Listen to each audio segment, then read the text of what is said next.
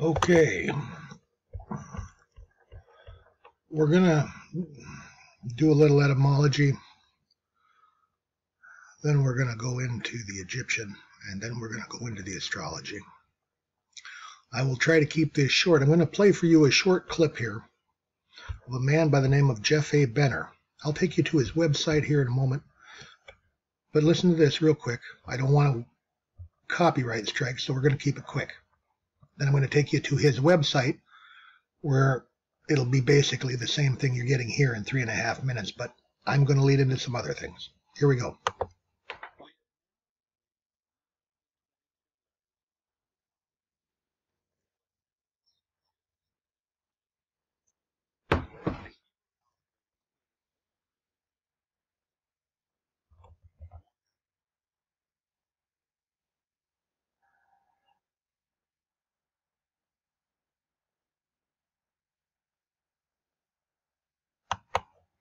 Okay, let's go to his website here. This one, Ancient Hebrew, ancient-hebrew.org.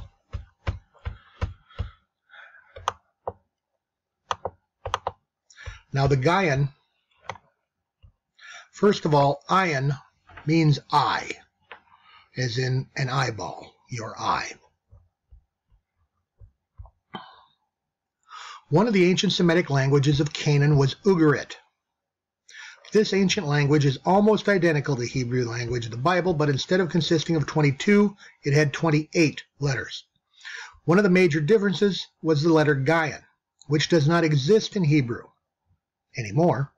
Evidence, such as will be presented here, suggests the letter Ghayan did originally exist within the Hebrew text of the Bible, not just within the language, but within the text itself of the Bible.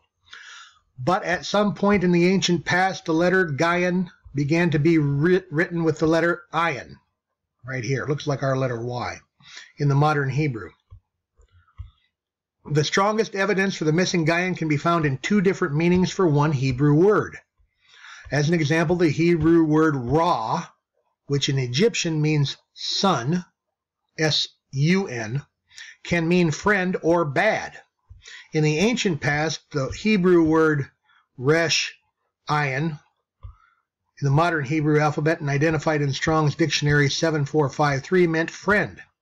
And the Hebrew word Resh Ghayan, also written as Resh Ayin in the modern Hebrew alphabet, and identified in Strong's 7451 versus 7453, means bad.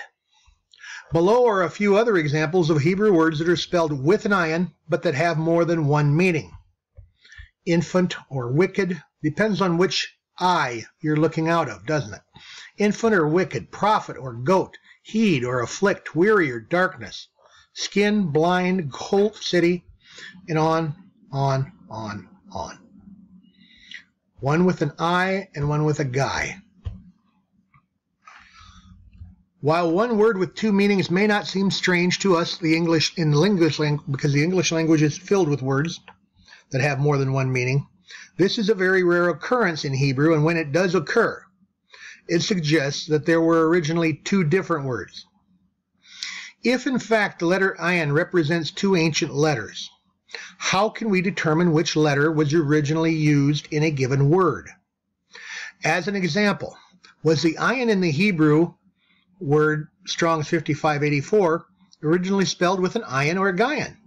When we compare the meanings of the words in the table above, you will notice that the words in the far right column are all related to darkness. Dark, storm, clouds, rain, blind, and wickedness. Wicked, goat, city, bad, crafty. As the Hebrew word means storm, which is related to the idea of darkness, we can conclude that it was originally spelled with a ghayan. Below are a few other words that were most likely, not for certain, but were most likely originally written with a ghayan. Perverse and crooked, clouds, goats, crooked. This shift from the ghayan to the ayin is not unique with ancient and even modern words. Over time, words and their roots evolve. And he goes into an explanation of napkin and apron and map. Now this is true. Words and languages do evolve over time. But what you need to understand is that the core of languages is manufactured. Levet has said that Arabic is Greek that's been flipped. It's in cursive. If you take Proto-Phoenician and you flip it, it looks pretty doggone identical to English. These languages are built using the core of the preceding language, and then the core is twisted and inverted and changed, and sometimes it's because of the direction of the writing, other times it's because of the direction of the philosophy. This same shift of letters can be seen many times in the evolution of Hebrew words. Within the biblical text, we have a parent root, we have child roots. There are also something called adopted roots. The idea of the letter Ghayin shifting to the ayin is not unique in the Hebrew vocabulary. In fact, it's quite common. Quite common, except that in this case, every use of the Ghayin shifted over to the ayin. Every single one. Why? It's a pretty simple question. Why? It doesn't happen that way in other languages. They're gradual changes. They're not abrupt. They're not 100%. Additional evidence to the existence of the Ghayin is the Greek transliteration of Hebrew. When the Hebrew Bible was translated into Greek about 2,000 years ago, the translator transliterated the Hebrew name into Greek. An example of transliterating a name into another language can be seen in the Hebrew name, which is transliterated into the Roman letters as Adam. When we examine Hebrew names that contain the Hebrew letter ayin, we find two different methods of transliterating the letter. Table 1 contains Hebrew names where the ayin is not transliterated because the Hebrew letter ayin is silent, like our silent E in English, and is represented by an apostrophe in the English transliteration. Now, that's very interesting. The reason that is so interesting is because the apostrophe in English is used to denote possession or contraction. We will contract madame into yes ma'am. You know, put the apostrophe and drop the D and use an apostrophe. But it's also primarily used to denote possession. That is Bob's bike. That is Susan's coat. The apostrophe is used to denote possession. Remember that. Table 2 contains Hebrew names where the ayin is transliterated with the Greek letter gamma. Table 2, the gamma. Amora, Greek Gomorrah, into English Gomorrah. See, so when you put the apostrophe there, you drop the Ghayin, and it becomes Amora. Well, the ones in Amora were Amorites. All right? Now, who were the Amorites? That gets really sticky really quickly. In my featured channels, there's a gentleman over here who has done, Jay McTemmy, who's done a lot of work on that. And the Amorites is a catch-all. Covers a lot of ground. He's gone verse by verse, 16 different verses across many different books, trying to track the Amorites. But it's the Ghayin. It's not the I, it's the G. G. The GH.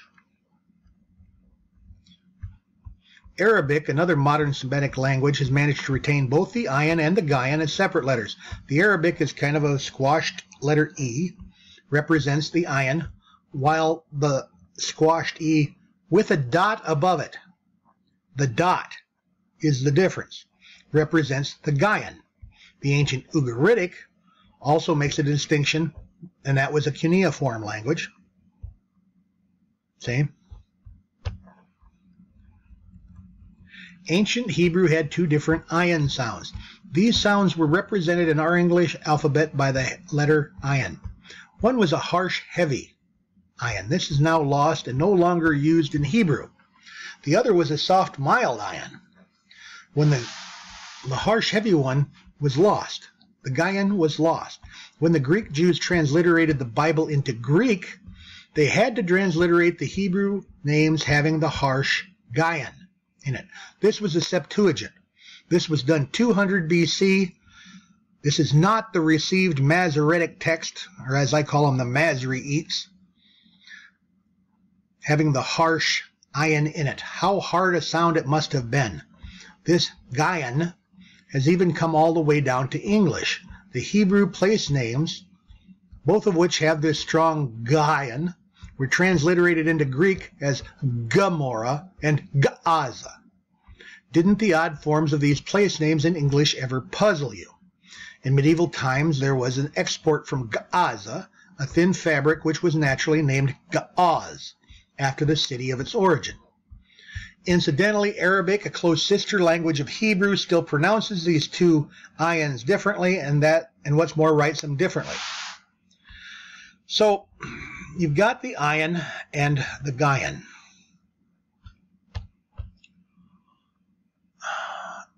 And it's shown by a dot.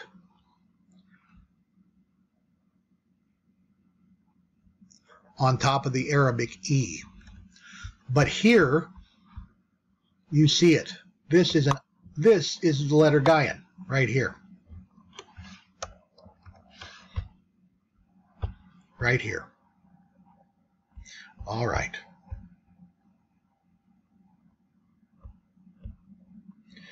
Going back to the Arabic, this Hebrew letter Ghyin with the 3 loops and the twist at the top, in the Egyptian alphabet, it was the letter H. It had a dot underneath it. It was a lowercase h with a dot underneath it, and it was called the wick, used for torches. Remember that. Also, this is a reed, our letter Y. Reeds were used for writing. Reeds were used for writing. They were like quill pens, see.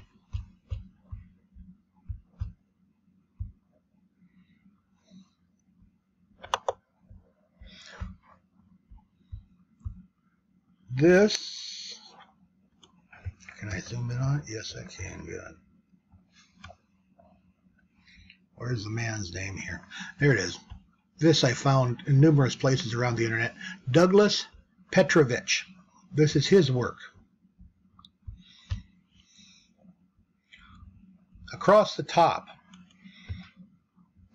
you have what the reconstructed or projected Proto-Hebrew original alphabet was.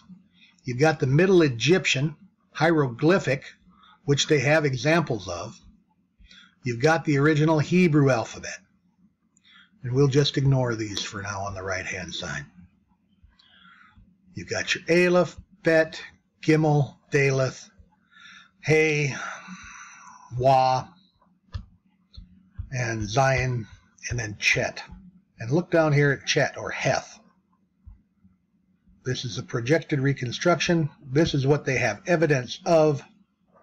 This is the H, with the dot under it for this wick, which later became the Ghyin, which was dropped. Now, Ghyin is, I want to say, the 16th letter. Where are you, darling? There you are. Right here. It means the eye. But the Ghyin ended up becoming the Chet, or the Heth, or the Cheth.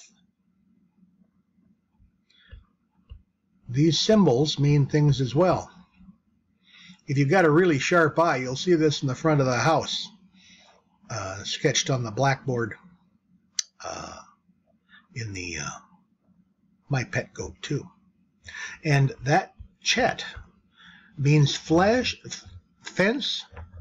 enclosure or destruction. That's what it means.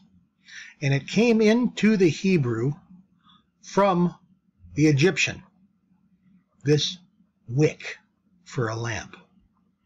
Okay?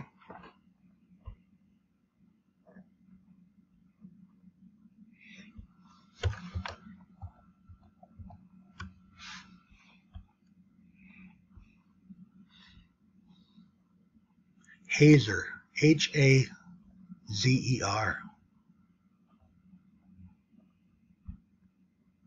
That's very interesting. That's very interesting. When we get to Deborah and Barak, the song of Deborah and Barak. Very interesting. So, all right. Come back over here. Now Balaam and Balak.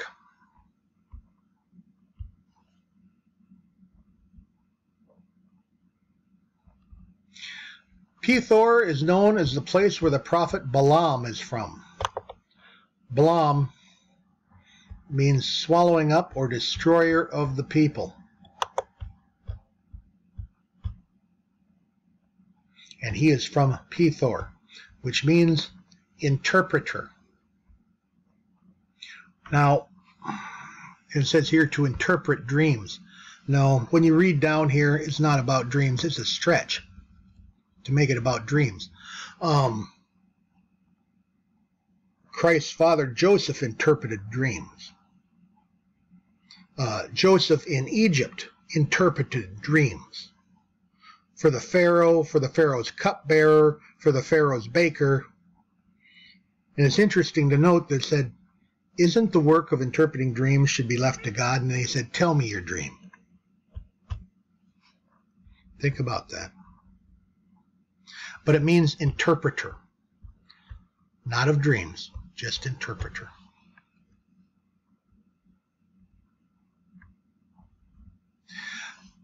Now Balaam, Moses ben Maimonides said that anything weird in the Bible needs a second look. And the whole Balaam Balak thing is weird. He is a diviner, a prophet for hire. He doesn't want to go, but he ends up going. Then his donkey talks to him. Why does his donkey talk to him? Well, the donkey, a female donkey, when you break down and you get into the etymology and you go back and you look at the lexicon, the donkey he was riding was not a male donkey, not a chamor or a hamor, which means red. It's a different word and it means the female donkey. He was riding a female donkey, and he was beating on it because it wouldn't do what he wanted it to do. It turned aside from doing what he wanted to do. It did this 3 times. And in the process, it crushed his foot. This is in Numbers 22. It crushed his foot. It crushed part of his understanding. It made him lame. Anyway, the angel of the Lord appears finally. After the donkey says, why have you beaten on me these last 3 times? Haven't I always done this? Haven't I always taken you where you wanted to go? Balaam is super pissed off. He said, I'd kill you if I could right now. The angel of the Lord appears and said, I'd kill you if it wasn't for her. Balaam gets all sorry and repentant. All the angel has to do to get this reaction out of him is to threaten him. It doesn't work that way with all of us. Anyway, he says, I'll go back. No, the angel says, you go on. But you say only what you're told to say. And so Balaam goes on. And then after 3 series of 7 altars and a bull and a ram on each one. Do you hear me? A bull and a ram on each of 7 altars as a sacrifice. He goes on and makes all of his predictions, makes all of his prophecies. He prophesies, and he prophesies for money. And he blesses Israel up one side and down the other for all the good it does, because Israel still kills him. Israel, or Jacob, still kills him in the end.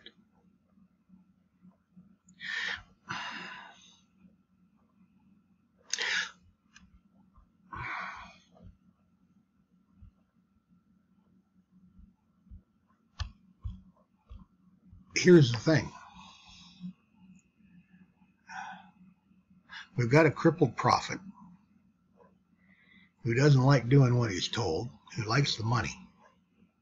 He's riding a feminine donkey.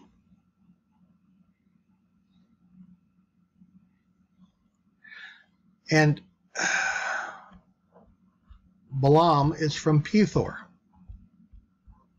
Pethor meaning interpreter.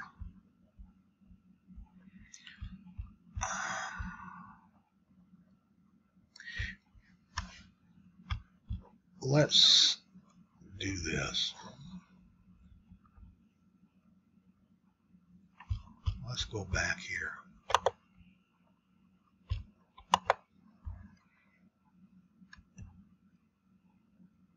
Maybe we missed this. Oh yeah, there we go.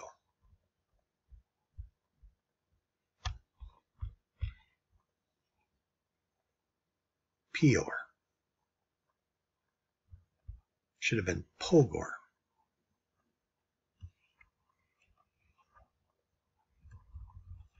Elsewhere, when you dig into this,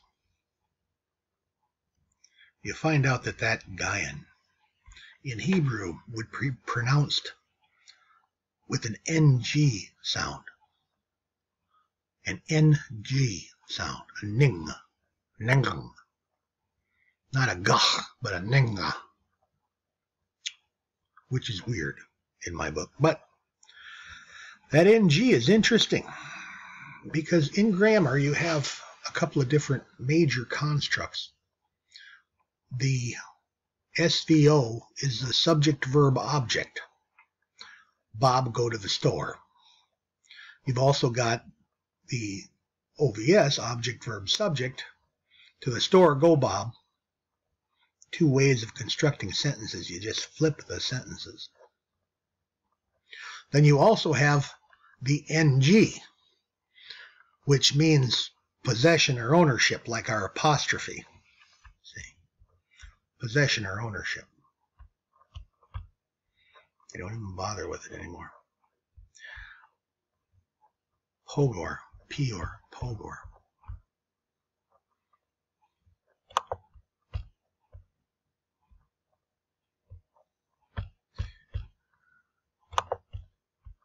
Peor. Swallowing up of the people, Balaam.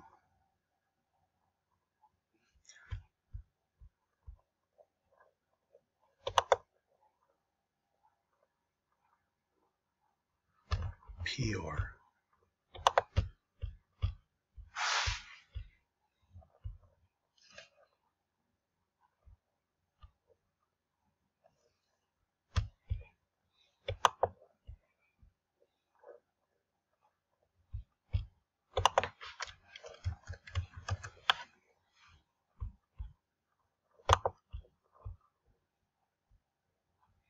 Opening.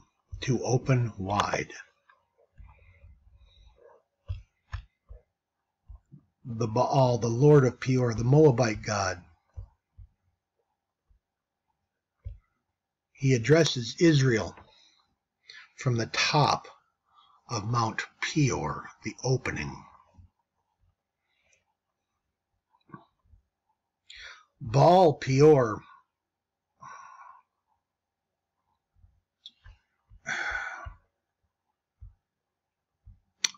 Baal Peor.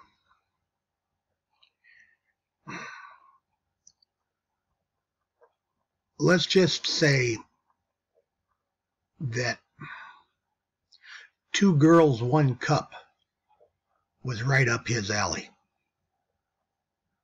He'd be perfectly at home in some Berlin sex shop, okay? And we'll just leave it at that. That's the kind of God Baal Peor was. You want to look him up on Google, you go right on ahead. That's what I did. Anyway, but see, they dropped the Ghayin. They dropped the Ghayin, didn't they? You remember? It was the wick. It came into the Hebrew via the H.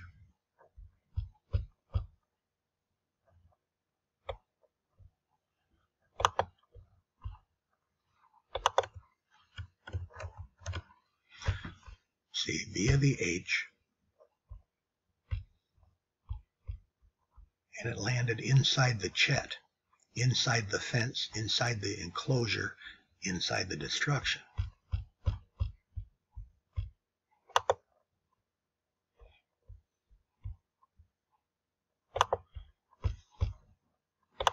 Just so you know, I'm not pulling that out of my ass.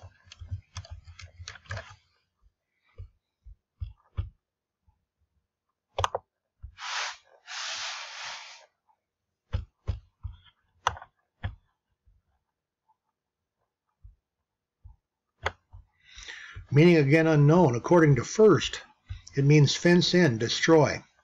First also thinks it has to do with a fence, but it could equally possibly be the symbol of stacking stones. They're always stacking those stones. Note that the ta in pre-biblical Hebrew often became the hay in biblical times, which brings to mind the verb haya, meaning to live, or hayut, means of livelihood.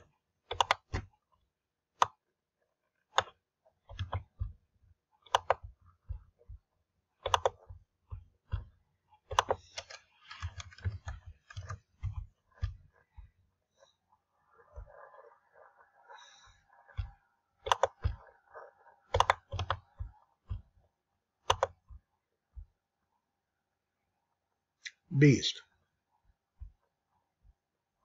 That's what the Google algorithms give it. Live, alive, living, beast. What does the Yid say? Yiddish. The root is KHS. Sometimes you can unbibble some of the babble if you go to Yiddish, because you can get the either down here or over here you can get the roots. KHS. File that away for later. KHS. Anyway.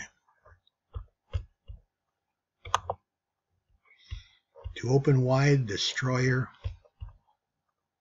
fence in,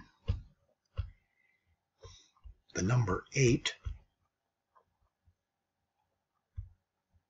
which is the number of circumcision. So, you kind of, once you're circumcised, you kind of got to make a choice. Which way you're going to go.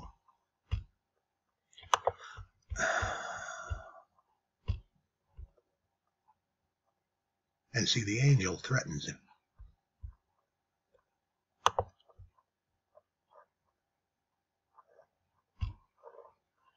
What did I do that for? I don't want that.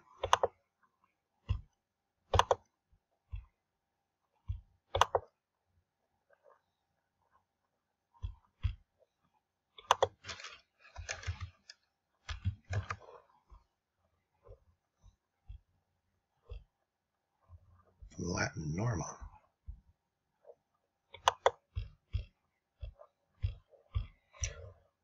Latin standard, pattern, or model. From the French norme, Latin norma, carpenter's square, rule, pattern, word of unknown origin. Really? We'll see about that. Klein suggests a borrowing via Etruscan, where we get the Latin alphabet, of Greek nomon, carpenter's square. The Latin form of the word norma was used in English in the sense of carpenter's square from the 1670s, also the name of a small, faint southern constellation, introduced in the 18th century by, we'll call it LaSalle.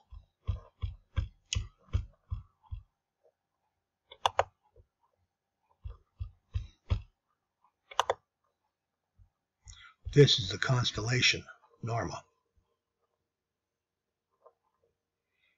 Looks for all the world like a letter K, doesn't it? With the carpenters, or the compass down here. Circinus? Not sure how you pronounce that.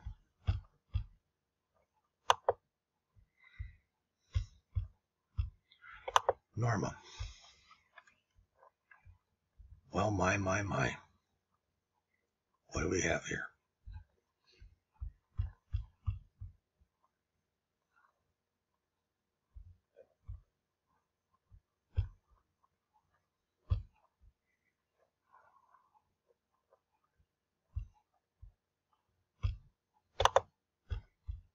A wick.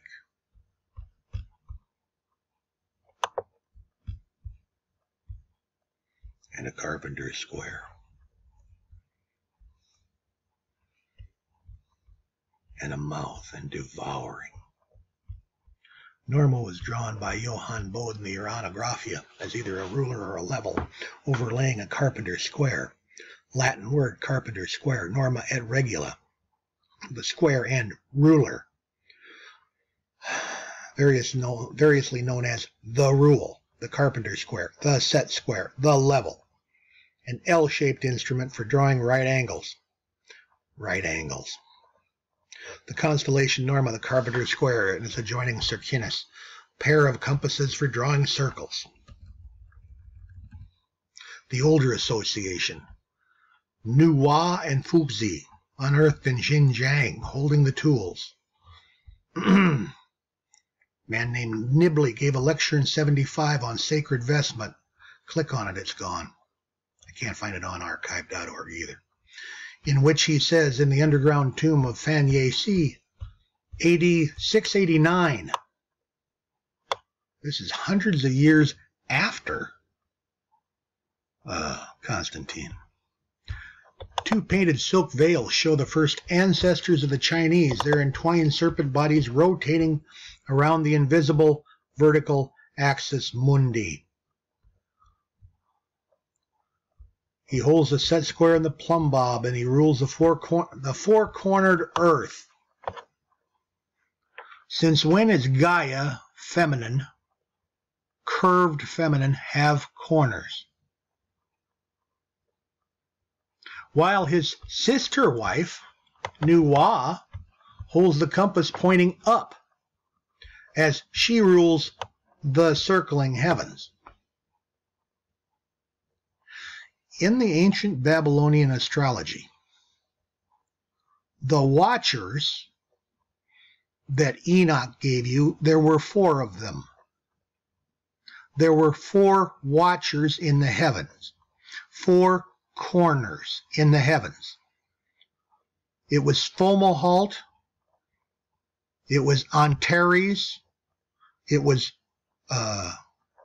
Regula, and it was Aldebaran. You had 4 corners in the heavens in Babylon, and you had a round earth. And then these clowns got a hold of it. And they reversed everything. I have a clear memory of the book of Jude. Now, I hadn't looked at it in 3 or 4 years, was the last time I'd read it. It's not a hard read. It's like a page and a paragraph in print. And it clearly said at that time, certain men crept in unaware, consigned to condemnation from the beginning, and they turned everything around. That was the line. That is what it said. And now that line, just like Berenstein, just like 9.5 billion people, just like the Sagittarius arm, just like, no, Luke, I am your father, and 125,000 other things are just different and gone. They never existed.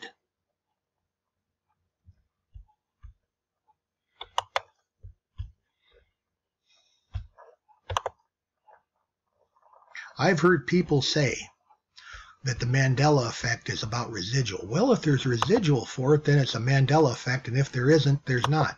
And to them I say, wrong. It's about attention. What draws your attention? Now, I've seen people have long discussions about Pikachu, this little yellow China or Japanese whatever character, cartoon character. Does he have a black stripe on his tail or not? How the hell would I know? I was trying to hold a marriage together, you know, working 3 jobs, paying for 2 college tuitions. How the hell was I supposed to know anything about friggin' Pikachu? It wasn't on my radar. But Lion and Lamb? You're talking archetype, baby. That got everybody's attention, didn't it? Lion, lamb, 2 L's. Carnivorous, dangerous, huge fangs, sweet little innocent, fluffy herbivore. And cute, too. Never mind the fact the whole lion of the Lamb of God thing. If there was ever an archetype, that's it. It's got archetype written all over it. That got everybody's attention, and therefore it turned out tons and tons of derivative work.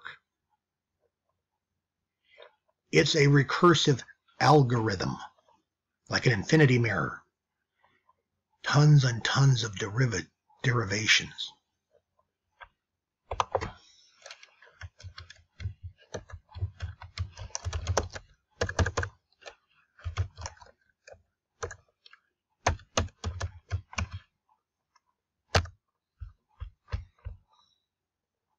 See if I can find this. No.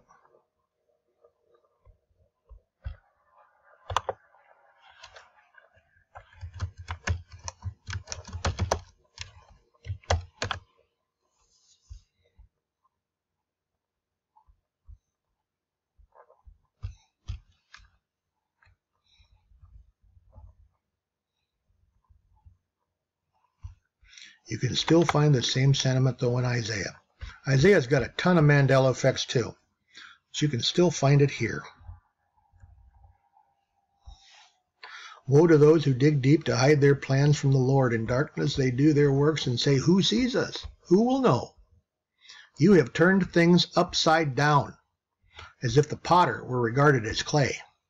Shall what is formed say to him who formed it, he did not make me? Can the pottery say of the potter, he has no understanding? At some point now, within the next 2 to 5 years, that will disappear, I would imagine, but maybe not. I'm not exactly setting the world on fire with my videos, and that's all right. That's A-okay. The circling heavens, they turned everything upside down. The phrase, Ku-chi-chu, used by modern Chinese to signify the way things should be, the moral standard, the devourer, the destroyer. The 2 characters surrounded by the constellations of Fu Sui and Nu Kwa, the craftsman god, and his Peredra. No, there are 4 craftsmen. There are 4 craftsmen. You can find that in the Old Testament too. There are 4 of them. They're the 4 watchers. This is why Enoch and lying Hermes and Thoth and Esdras and Cadmus have had to do their goddamnedest to gut him. People think they found the truth with Enoch. They did not. They found another lie. I'm sorry, it's just the way it is. Not because I say it is, because the evidence shows it is. Who measures the squareness of the earth and the roundness of heaven with their implements. Angles are masculine. Angles are masculine. Curves are feminine. The square, the plumb bob, compass, intertwined serpent-like bodies. The word norma comes from the Latin norma, carpenter's square, rule, pattern, precept, derivative, knowledge. GNO. They took the GN, the knowing, and they gave us the NG, the possessing.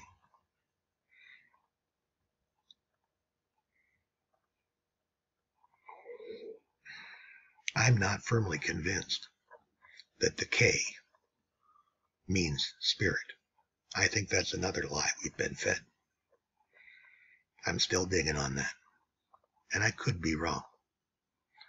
But I kind of don't think so.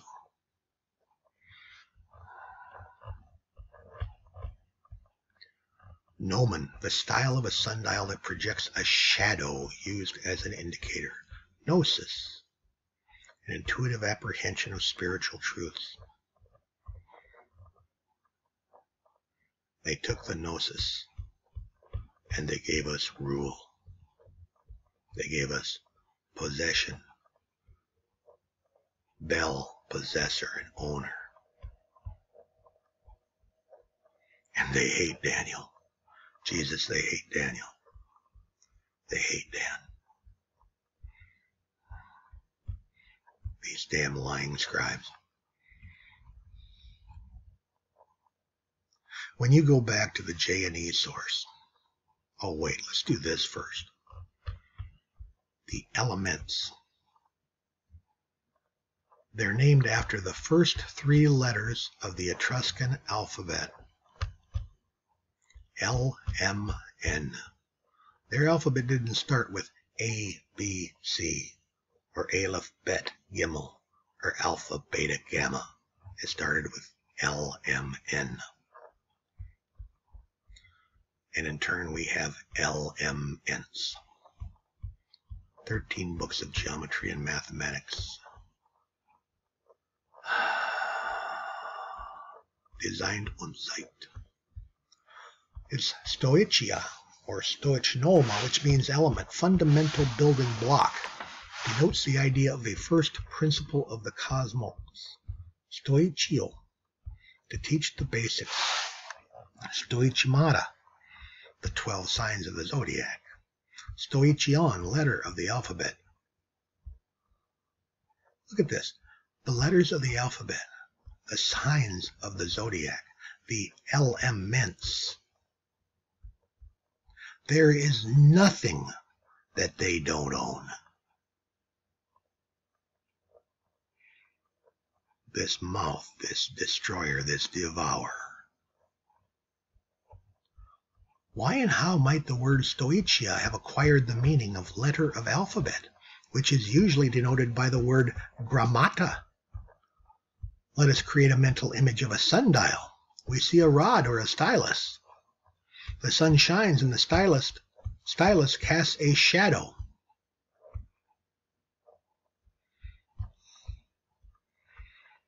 And the fable of Plato's cave, where miserable humans change fast to the seats so we cannot move and only watch the shadows, forever entertaining ourselves, guessing what these shadows mean and what they stand for.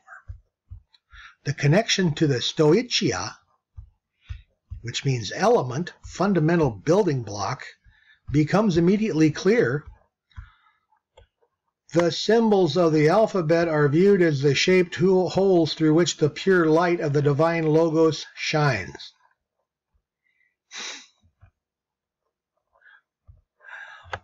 You can find much the same sentiment expressed in here on this page. They're not going to tell you Zadok means Jupiter. They're not going to tell you. Michael Heiser won't do it. I waited 3 hours one night to see if he would. He wouldn't even go. He barely brushed up against Shamash in the sun. he wouldn't go to Zadok and Jupiter. The symbols of the alphabet are viewed as the shaped holes through which the pure light of the divine logos shines. What a load of shit. There is no polite way to say it. Well, there is. I'm just not good enough. The shadows that are cast on the dial of the sundial of the cave walls are the meanings of those symbols as we perceive them from our lowly perspective. The logos is not alphabetical, nor is it a symbol, nor is it a word, nor is it anything that you've been told it is. The next one I'll tell you what the logos really is versus what these lying fuckers tell you it is. I've had it. I don't know whether I'm casting idols before Israel or not. They say Balaam cast idols before Israel. The error of Balaam. After he blessed Israel up one side and down the other, you know. He still killed him. Well, he came from a bad place. He devours the people.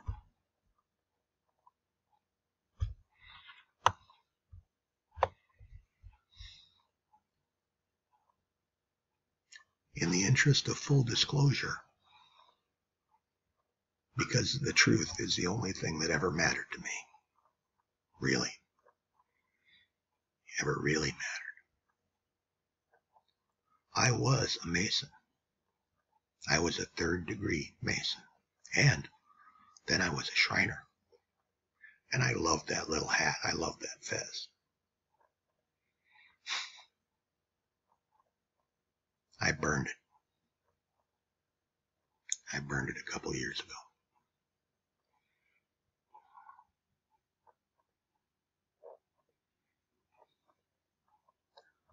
You know, Goddard said it's a play, and I'm convinced it's a program.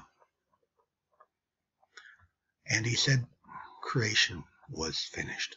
Everything is exactly as it should be, and it plays out exactly as it's supposed to. You know, when Joseph, when the boys found out who he was in Egypt, they thought they were toast. And Joseph said, no. He said, what you meant for evil, God meant for good. You know, and I understand that. I get that. I can see that there's a bigger picture that we don't understand. I can understand that much.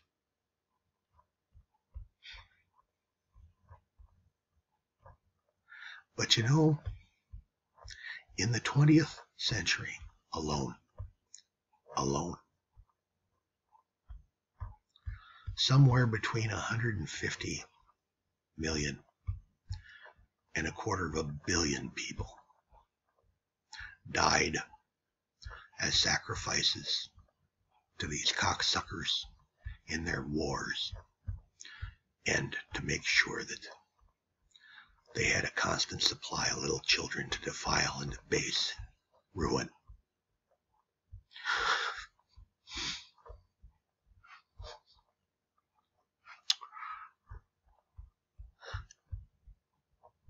They're all part of the same fucking outfit. They're all Amorites. They're all explainers. They're all interpreters. And they all twist everything. They twist everything.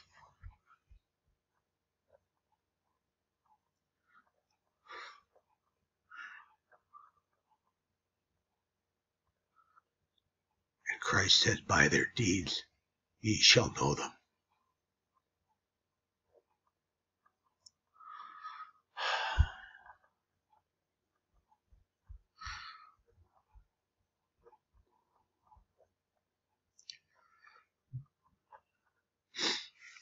there's only one reason I would have been shown all this.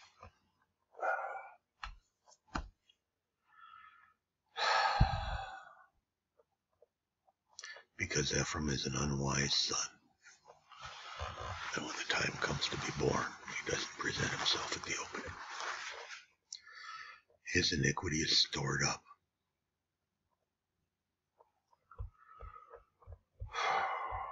And I'm not looking forward to that. But I had to have the damn truth. You know, if there's ever anything you can use here, anything you've learned, anything that leads you to something else, bravo, bravo. Make it your own, take it and run with it. I don't need any credit. I don't want any. Like, share, subscribe? I don't think so. I don't think so. Because before we're done, I'll have insulted and pissed off everybody, I think. Because I'm just putting it all out there. Fuck it.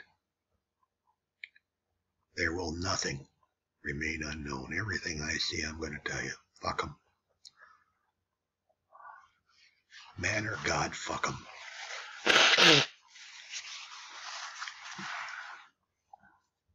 Like Captain America told, what's his name? The guy with the eye patch. It all goes. So anyway, listen, be good to each other. And do a better job of forgiving than I do.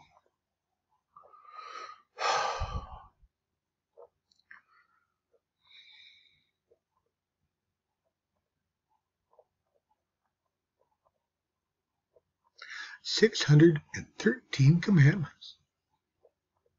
That's what Moses gave him. 613.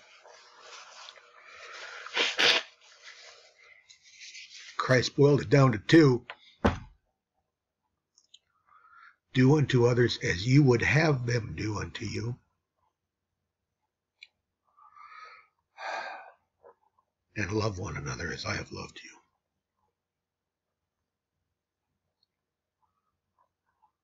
We have so far to go and so little time to get there. Be well. God bless. We'll talk again. See if I can turn this off this time.